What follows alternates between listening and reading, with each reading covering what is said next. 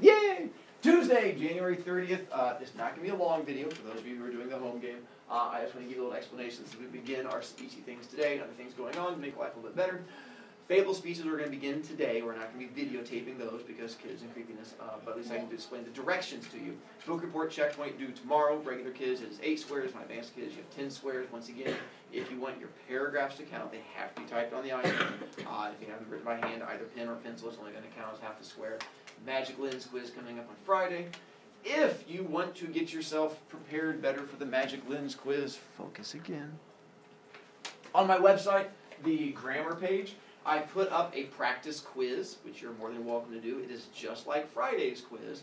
I just rewrote it with different sentences. Essentially, you're going to be reading a sentence, and there's going to be one word in there to tell me, is that word going to be a noun, verb, adjective, adverb, stuff like that. I also put the answers up there.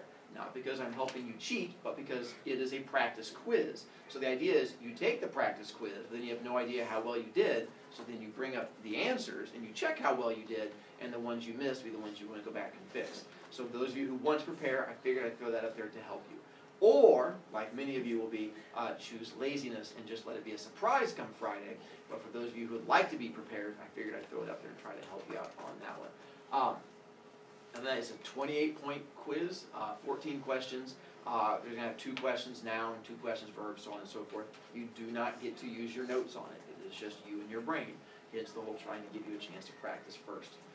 Questions aside from angry glaring. Okay, good to go there. Then, the hero shirt is now officially live after going through some of my other questions. The one that seemed to be got less grumpy about was the friend style. I did have to put a small tweak to it for the shirt, and instead of the little circles or the splotches in between, I might have put my own little touch on them because I thought that sort of personalized it a bit more. So that's what we have coming up in the back of it. If you're familiar with the Friends episodes, each one says like the one about. So ours is the one about the best team of 2018 because, you know, hashtag truthies. And then fearlessly be yourself because it's also on my website, so I'll send out the email to your parents. It's due, if you want to do the order forms, it's due a week from tomorrow. $12 for a t-shirt, $20 for the hoodie. And if you want to go for those, then you're more than welcome to. Questions from there. Yeah. Then, for your Fable check, go ahead on your iPad, bring up your Fable now, because I'm going to be taking a look at it, because that's going to be part of your grade that I can see that you typed it up on your iPad. Double check. This is the things that will help you get all the points. 1, do you have at least one motif? It's one of the things I'm looking for as you go through. And so there should be something from the notes where you have one fast rabbit or one grumpy bear or something like that. Is it between 2 and 4 solid paragraphs? That has been one of the bigger issues so far is the kids are just going to be one giant block of words because they forget how indenting works. So that's going to be one of the points is make sure you have the paragraphs in there. Does it end with the moral? So make sure the very end of your fable is the last thing you get to is the moral, the thing we learned from it. And then make sure that your moral connects to the story. So those things, 2 things go together. Also, I didn't officially tell you this before, but I'll go ahead and tell you now because it's an easy thing to have to add in.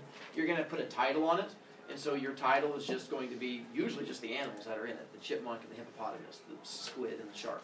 Or if you want to come up with a more exciting one, you're welcome to, like the Curious Raccoon or something like that.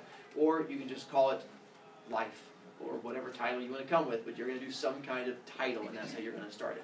And so that's mostly just for the one in your notebook. If you don't have it on the iPad, I'm okay. The title on the iPad is more than one in the notebook. Just whatever title you want to go with along there. For your speech, my goal is to give you the full 10 points. I will tell you how many points you got at the end.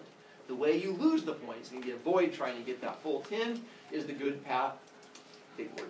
It's like 12 letters. Good posture and stance. Don't be wiggling and distracting while you're up there. If I have to tell you stop wiggling, that'll cost you a point. Same thing with your hands. If I have to tell you to stop fiddling with them or hands out your pockets, that will end up costing you a point. If you don't speak for at least 30 seconds, that ends up costing you the points. Or the bigger issue for kids so far has been going over 60 seconds. I stop you at 60 seconds. If we don't get to your moral by the 60-second mark, that does end up costing you a point. Because you had to be at least 30 and then not go over the 60. So you have to get in between the 2 of them. So as long as you should be able to get in there, then you should be good to go. You can look at your notebook twice, but I stop the timer when you look at your notebook because you can't read from it while you're up here. You are going to be standing, once again, up on chair for your speech, notebook will be on my podium behind you. So when you need to stop, you have to stop your speech and actually physically turn to look down at it. That's when I will stop the timer for you. And you can look at it up to 2 times. After that, then I charge you a point. Not a point each time. I just charge you a point for using it more than twice. Excuse me. And then once again, make sure your story connects with your moral. Which? Oh, will we be able to see the timer while we're going? It will require you to turn around. Would it? Well, yeah, but will it cost us points? You can turn around twice. That's why you practice so many times. I practiced. Thank you. Yes, dear. Words, I understand.